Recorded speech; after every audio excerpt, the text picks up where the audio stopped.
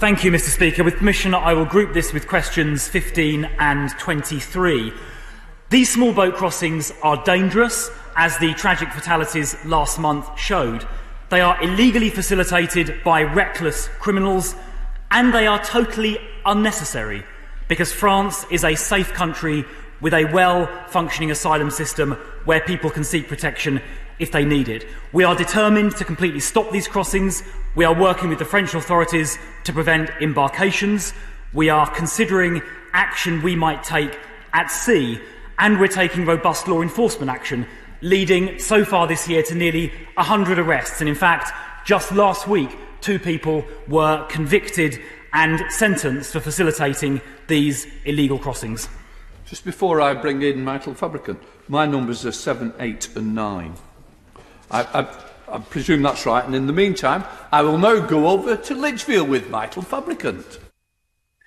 Thank you, Mr. Speaker. Well, my honourable friend actually answered the question that I was going to ask, so I'm going to ask him something else instead.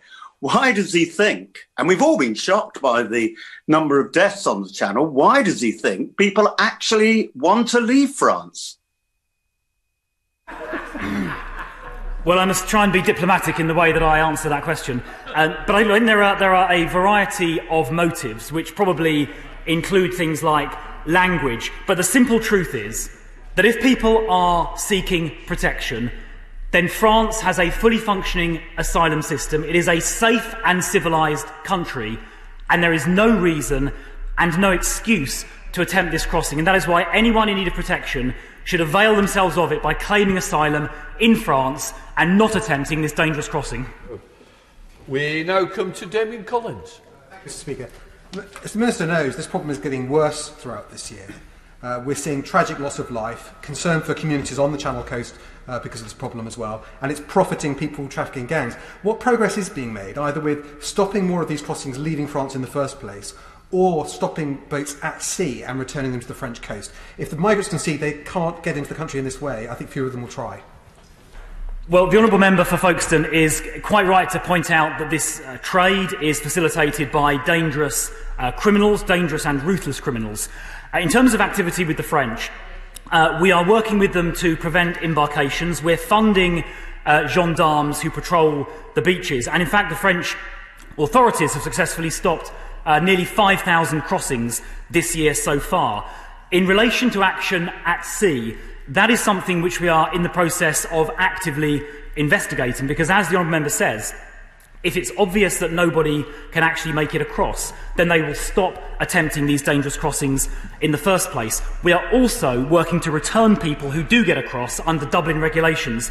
And in fact, this week there are 3 flights, some of which contain returns of cross-channel migrants under the Dublin regulations. So by a combination of law enforcement on French beaches, potentially in the future action at sea, and returns, we can remove the reason to even try these crossings in the first place. Tracey.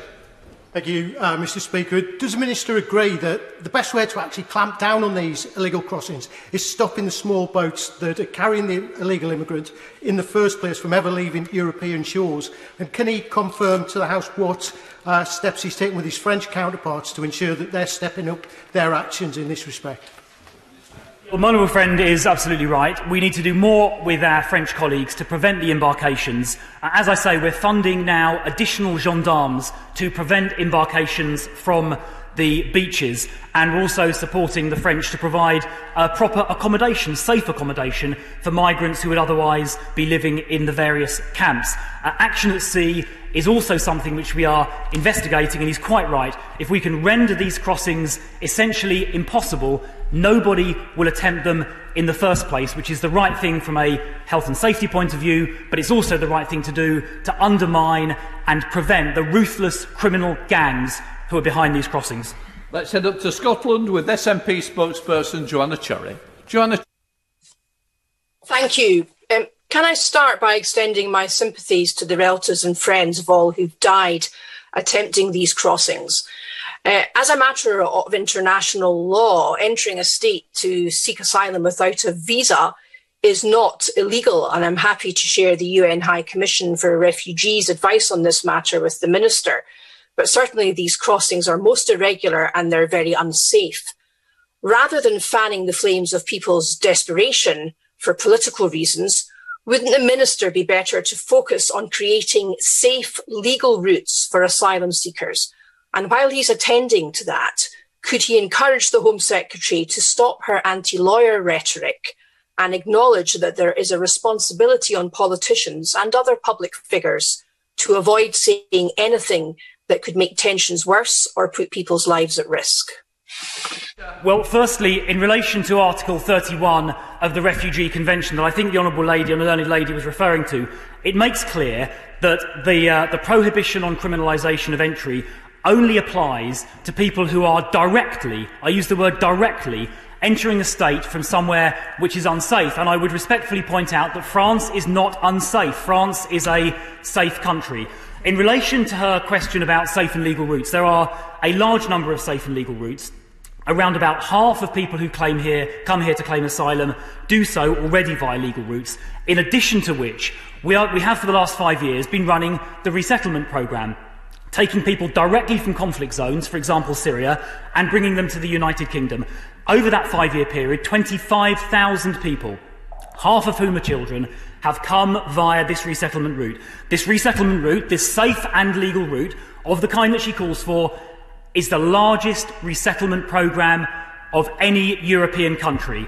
We have a proud record of supporting people in genuine need, and we will continue to do so. In relation to her last question, of course I completely support the Home Secretary, and we will continue to fight vexatious, last-minute legal claims where appropriate to do so.